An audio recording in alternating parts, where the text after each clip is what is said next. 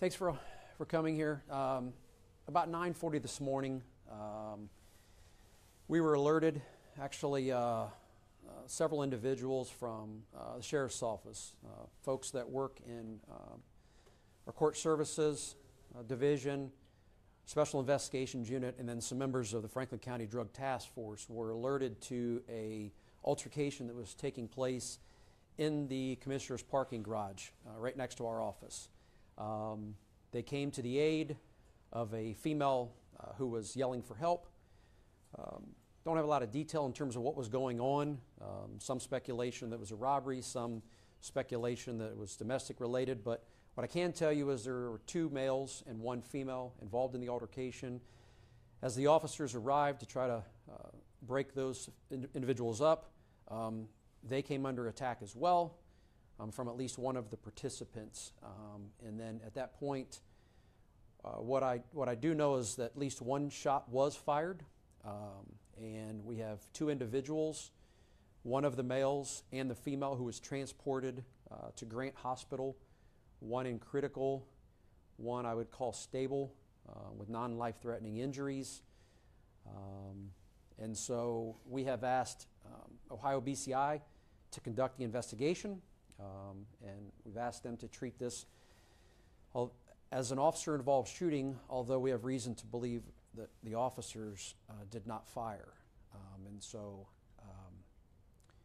any more information as a result of this investigation can and should come from BCI. Is BCI involved because the deputy's weapon was taken and used in the altercation? BCI is involved because it is generally our policy that anytime our officers are involved in an officer-involved shooting, that we ask BCI to come in as that third party for transparency to conduct that independent investigation. And so BCI is not a member of the Franklin County Drug Task Force, and so again, to keep that independence, that's why we asked BCI to come in. But was the deputy's gun used in the altercation? Still yet to be determined. There was at least obviously 1 gun, and I'm told 1 shot was fired. Whose gun that was, we'll sort that out. So multiple guns were recovered?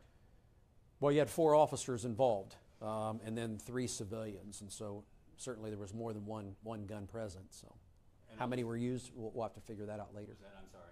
I'm sorry. Her question was, there were multiple guns? Well, it was 4 officers, so sure there's multiple guns.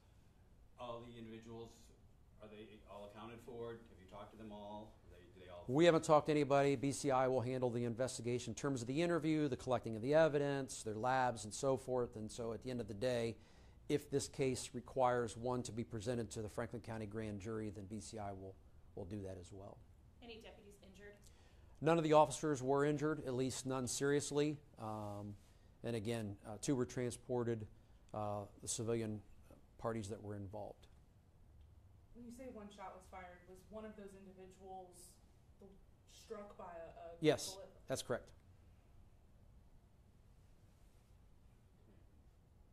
And you said non-life-threatening injuries. Is that for both of them or just for the person in stable condition? So none of the officers were injured. The female that was transported, that was involved, non-life-threatening injuries, and then one of the males was transported. I would call it critical. And that is a public garage, correct? The public is allowed to park there? Yes, yes.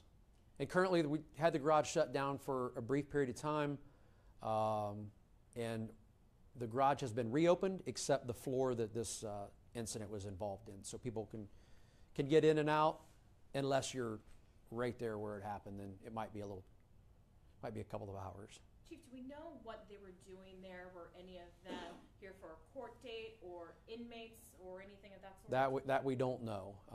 This altercation took place right outside of the car that at least one of them arrived in, and so that's all I can tell you right now. Are there cameras right there? So that's one of the things we're checking on right now. There are cameras throughout the garage, and it's been our experience in the past when we've had vehicle thefts and things like that. Those cameras have been useful. So hopefully, where this happened, the position of the cameras, that they'll also be useful in this incident and make things a little easier to see what really happened. So are you going to wait till BCI is done to determine any charges at all, or are you already formulating something, or is it going to go tandem?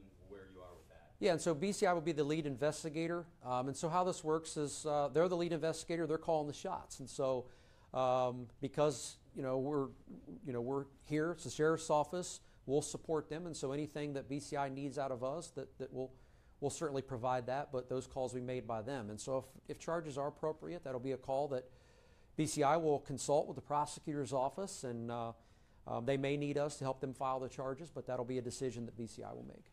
And also, they were brought in as a prevention. You don't know for sure who fired the shot. You just want to. Exactly. And the deputies right now, will they be placed on any kind of administrative duty or anything pending this investigation? And so I can speak for those with the sheriff's office that are involved. Keep in mind there's at least one of the people that were involved that's not from our office, and so we'll rely on their policy. But 3 of the individuals that were involved are from the sheriff's office, and so our policy is yes, those individuals will be placed on administrative leave. They go through a psych evaluation, and if and when they're cleared to come back to duty, they will. Do you know what agency the other officer was with? Yeah, I don't want to get into that right now. It's one of the task force members. So the Franklin County Drug Task Force is made up of mostly municipal, but we have some surrounding counties that are involved as well. And so I don't want to get involved in which agency right now. Haven't had a chance to talk in length to their chief. So once I have an opportunity to do that, maybe I'd be more comfortable in commenting on that. But it is a member agency of the Franklin County Drug Task Force. Chief, can you talk about the fact that this happened in your parking garage? Yeah, it's at 9:30 in the morning. Pretty busy time in the parking garage. A lot of people are coming and going, as you mentioned, to court or other business down here downtown. And so, yeah, I mean, it's a scary situation, Woman starts yelling for help, and officers run to try to provide that assistance, and the next thing you know, we have a shot fired. So, yeah, it's scary. Any other? Is that it? Thanks, Chief. It was easy. Thank you. I was going to say, do you have any information about the shooting from last night? No. Okay. We'll check with you I later. know I believe it was a juvenile. Again, we're working on the next of kin notification. Shot there, or do you know? Appears shot there.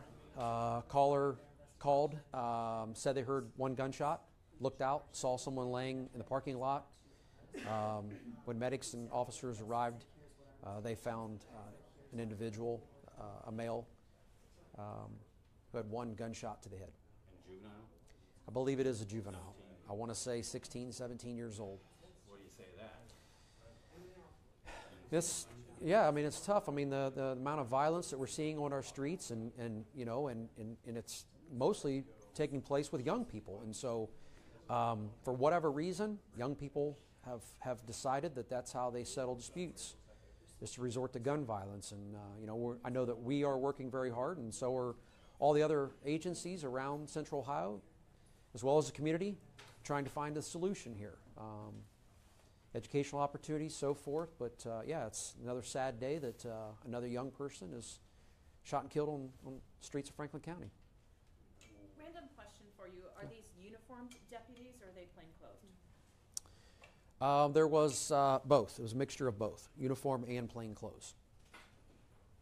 So there was some uniform presence there. He's talking about a different shooting. Yeah, I'm sorry. Okay. I'm back to All right, parking. all right. To the Yeah, parking garage. yes. Parking garage, Just to be yes. clear. Combination of plain clothes and uniform. So, I mean, it was abundantly clear to these individuals who was coming up to help.